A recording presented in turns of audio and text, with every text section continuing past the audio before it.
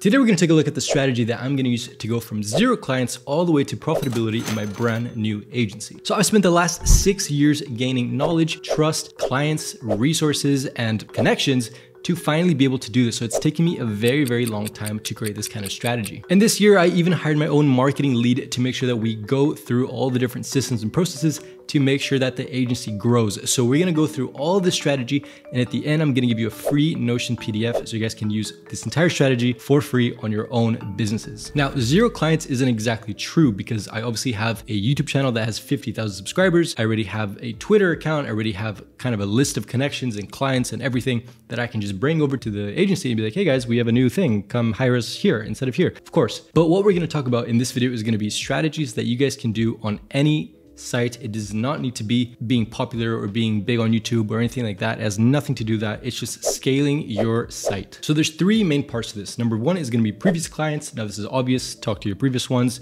Say, hey, we're available again for these new services, different systems, different processes. Try to switch it up a bit. Make sure that they think that there's something new involved with hiring you again. Number 2 is going to be partnerships. Now partnerships, we're going to dive into a little bit, but the third one is going to be new clients. And this is where we can split it up into 2 different pots. Number 1 is going to be short term, and number 2 is going to be long term. Now, long term is what really excites me, and that's what's going to be in the PDF, which we'll talk about later on in the video. But first, let's dive into partnerships, short term, new clients, and then we'll go into long term, new clients. So let's go through the short term stuff. So number 1 for short term is going to be social media. Now, social media is obviously something that I have an advantage in because I already have this channel and Twitter and whatever. But on Twitter, I only have 2.8 thousand followers, which is really very, very small on Twitter, and it gained over 15,000 views. So it's quite incredible that with such a small amount of subscribers or followers or whatever, we can get a decent amount of viewership in this one post. Now, I recently did this post on Twitter that says, please start your own social account.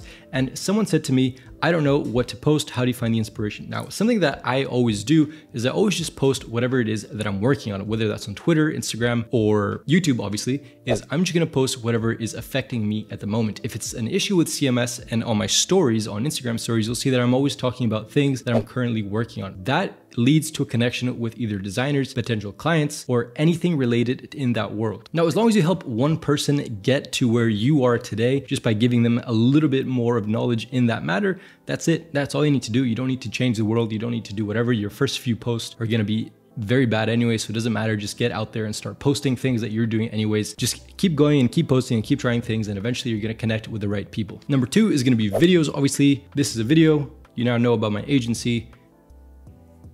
Number 3 is gonna be partnerships. Now, partnerships are gonna be partnering up with different agencies and different startups and businesses that have different services to us. So we can help these businesses become a more complete service by offering, for example, web design, Webflow design. If we partner up with a branding agency, we can say, hey, you guys can charge more money if you include us in your package for web design, for development, for whatever. That is a win-win-win for all of us. So they get to charge a higher amount, we get a project, and if we ever have a branding project, then we pass it off to them. So it's kind of like a good partnership between 2 different agencies.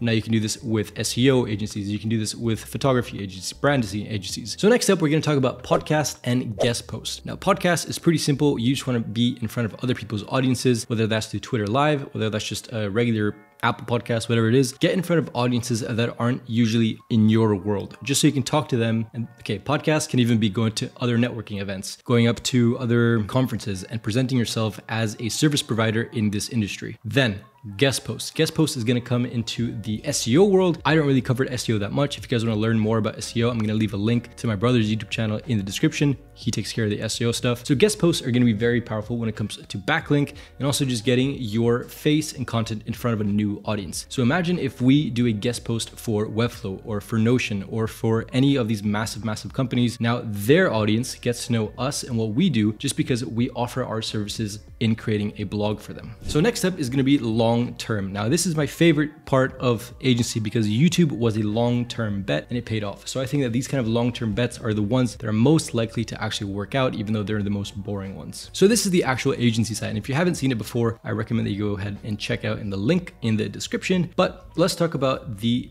Knowledge Hub to get started. So this is one of our primary bets inside of the long-term world. So number 1, we've got the case studies. Number 2, we've got designer insights. And number 3, we've got the blog. So let's go into case studies first. So case studies is important. And before we even get into this, it's important to note they probably should have a website, because if you're creating websites and your own website isn't amazing, then it might not be the best look to potential clients. But anyways, one of the important things inside of the Knowledge Hub is to have good case studies. Now, case studies are going to be important because you don't only want to showcase the pretty visuals for the clients, because yeah, that's important, but you also want to showcase what results you achieved for this client. Now, for this client, for example, they were able to get over 340,000 British pounds as an investment by showcasing their MVP site to investors. So this is something tangible that we can showcase on our site. We can say, hey, this is a result, and there's other results on all these different case studies. So that's the actual important bit of the case study. The fact that it looks good and the colors are pretty and this green is cool and this whatever, it's just extra. But this is what actually matters. 25 million investment in venture capital. Everything else doesn't really, I mean, yeah, like it matters, but what matters is the actual content, the value in what you can bring to the table. That's what actually really matters. So number 2 is going to be designer insights. Now, designer insights, we're taking all of my videos that I've recently created and creating blogs out of them.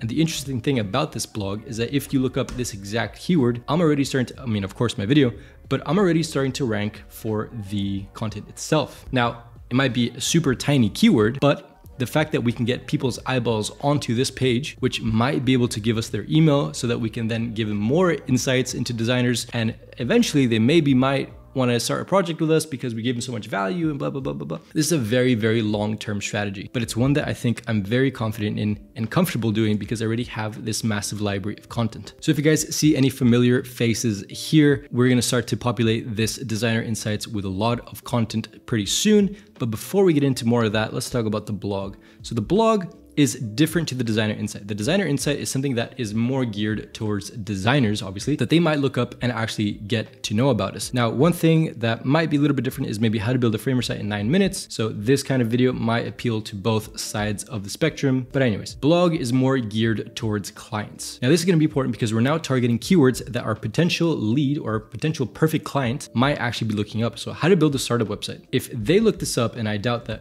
we're gonna come up at all because we're a brand new site. Yeah, probably not if we're competing against these massive agencies. But again, long term, right? If we're competing or if we're creating content like this, how to build a website for your startup, and we're giving them a step-by-step guide, and we're attaching these different case studies that we mentioned inside of this website, then it's a pretty good indication that we know what we're doing and we are able to help them with their own website and with their own startup. So giving people a step-by-step educational platform where they can understand how to build a website and eventually they can contact and hire you for that very same thing, that's a pretty good strategy to take on. Now, you're not gonna see results immediately because this stuff, especially this kind of keyword, takes so long to work out. But if you're going for something a bit smaller, like 7 cool startups, and you're showing them just cool stuff to look up, then I guarantee that this is something that we might actually be starting to rank for. And there you go, 7 cool startup websites. Now, who's looking up 7 cool startup websites for inspiration? I don't know. Someone, and that's all that matters. No, but it's going to be a little bit more calculated than that, obviously. But for example, Webflow to spline integration. Let's see how we can, I mean, I don't know if we're going to be coming up for this. Because we're looking at the exact same thing. Okay, so yeah, we're starting to appear in the eyes of Google, which is amazing and kind of hilarious because we launched 2 days ago, which is kind of surprising me. But anyways, so for example, this page here, we're giving them a step-by-step example of how to do it. We're attaching a couple works where we did some spline stuff, and if they want to, they can get in contact with us and work through our cal.com thingy-mabob going on there. Okay, so we went through the Knowledge Hub, and I know this video is kind of dragging out, but stick with me. We've got the case studies, designer insights, and then blogs. You might be thinking, wow, that's a lot of content to be creating already, and it is, but just you wait. So we've got all those case studies, and then we've got these service pages. Now, this is something very, very interesting. We are now attacking these very specific keywords that other people might not be attacking. Now, a bad example of this might be something like WordPress to Webflow migration. How many businesses, first of all, just dedicate themselves to that? And number 2, have a massive grip on this keyword? Probably a lot. So that's not the best keyword to go for exactly. But maybe something like adaptive design. If we look up our agency, we try to find it somewhere here. All right, so it might take a little bit longer to rank for these kind of keywords. Totally fine, by the way, totally fine. But anyways, this kind of strategy makes a lot of sense for us because we're doing this content anyways, and we're creating these websites that are featuring this kind of stuff anyways. So it's just very easy for us to say, okay, project done. Let's convert all this knowledge into words, put these words on the internet. Someone's going to find these words and want to hire us for writing these words and for showing us the work that they've done. So it's very simple for us. It's a very intuitive strategy where we say, all right, we're already doing this stuff. Let's just put words into it and eventually something's gonna come out of it. So this kind of strategy makes a lot of sense for agencies, makes a lot of sense for local businesses, international businesses. It doesn't really matter. SEO is just something that every agency and startup needs to be doing. So if you guys wanna find out more about this agency, the link is gonna be in the description. If you guys wanna work with us, obviously the link is also gonna be in the description. So thank you guys so much for watching. If you guys have any questions about your own site, please leave a link down below. I will help you in that comment. So thank you guys so much for watching. I'll see you guys on the next one.